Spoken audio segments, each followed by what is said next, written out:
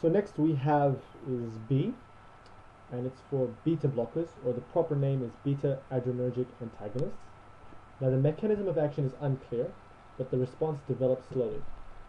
Now there are many types of beta receptors, just as there are many alpha receptors in the body, all which can cause different effects, such as some can cause constriction, some receptors can cause relaxation at the end. Now what beta blockers aim to do is block the action of the receptors which cause the contraction, and the ones that increases blood pressure. For an example, here's the cell membrane of the heart, the myocytes, the muscle cells of the heart, which have beta type 1 and beta type 2 receptors, mostly beta type 1 receptors. When noradrenaline binds, it works through a G protein mechanism, converting ATP into cyclic AMP. Cyclic AMP then follows other reactions within the cell, but basically finally leads to an increase in cardiac output and muscle contraction, all which increases blood pressure. And this usually occurs through an influx and accumulation of calcium ions. Now it should be noted that beta blockers not be taken with people who suffer from pulmonary complications, such as asthma. Now this is due to the beta type 2 receptors found in the lungs, which usually cause relaxation, not constriction, relaxation. So if the beta blockers were taken, the lungs could not relax, which means that it would go in a hypertensive state, leading to more serious pulmonary complications. Now we will look at these different types of receptors in more detail. So here we have the cell membrane of various organs who have beta receptors, such as the eyes, the heart, the kidneys, the lungs, and there are many types of receptors. There's beta type 1, beta type 2, beta type 3, beta type 4 receptors. But there are mainly two. There's mainly beta type 1 and beta type 2 receptors. And they are found in varying amounts in each organ, such as there's more beta type 1s in this organ, and there's more beta type 2 receptors in this organ. For example, in the heart, beta type 1 is mostly found, then beta type 2. But there are still beta type 2 receptors in the heart, of course, just not as much. And now, also the eyes and the kidneys also have mostly beta type 1 receptors. And again, there is still beta type 2 receptors on them, just not as much. Now, beta type 2 receptors are mostly found in different organs, such as the lungs, smooth muscles, and uterine muscles. And these beta type 2 receptors usually cause relaxation. So you can see why taking beta blockers can cause severe lung hypertension, because the beta type 2 receptors can't cause relaxation properly when taking beta blockers. Now beta blockers block the beta receptors, as mentioned, which aim to decrease blood pressure.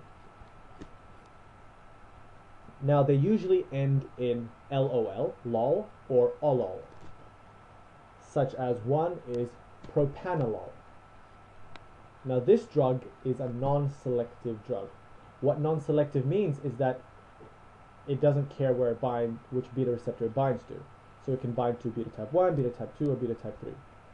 And another one, and on the other hand, metoprolol is a selective for beta type 1 receptors, which means that it targets beta type 1 receptors, such as the one situated mostly in the heart and kidneys, which causes a decrease in blood pressure. Next, we have C, which is for calcium. Now, calcium is important in three actions in the cardiovascular system: contraction of vascular smooth muscle, contraction of myocytes, the muscle cells of the heart, and the conduction in the sinoatrial and atrioventricular nodes, the conduction system of the heart. Thus, decreased entry of calcium through the voltage-operated L channels produces vasodilation, decreased force of contraction, and slowing of AV conduction, which will lead to a decrease in blood pressure. So I will describe few mechanisms of how an influx or accumulation of calcium occurs, which causes the increase in blood pressure. So first we have the membrane of a myocyte, for example. Here is the extracellular fluid, the outside. And here is a G protein coupled receptor, here's a G protein, and here's a target protein. Now the target protein, we'll first look at the first mechanism which works through adenylate cyclase. And also on the cell membrane we can find the calcium channels. So when noradrenaline binds to the G protein receptor, it activates the G protein, activating the target protein, adenylate cyclase, converting ATP to cyclic AMP. Cyclic AMP then follows other enzymatic reactions, finally opening the calcium channels, basically. So here opens the calcium channels. What happens then is it allows an influx of calcium ions from the extracellular fluid to flow into the cytosol. So accumulation of these ions, these calcium ions inside the cell, increases blood pressure by a few ways, such as through